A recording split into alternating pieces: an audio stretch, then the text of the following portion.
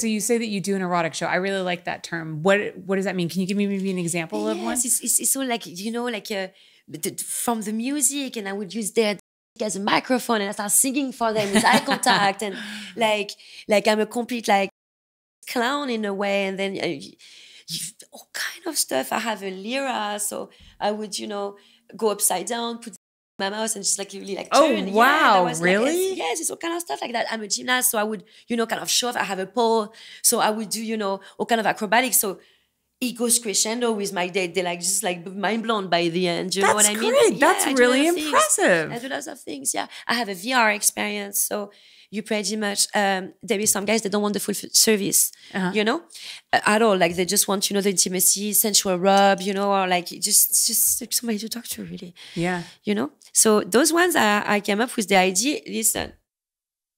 That makes sense then. Why would you want to entertain clients at your house? Because you have all of those tools there to use to put on this like show. But that's super cool. I've never heard of anybody doing anything like that. Yeah, because I try to, you know, go with the time and innovate and you know, like be a little bit in the new school, because old school is cool, but new school is better, you know. So I put the VR. I have about 25 they can choose from.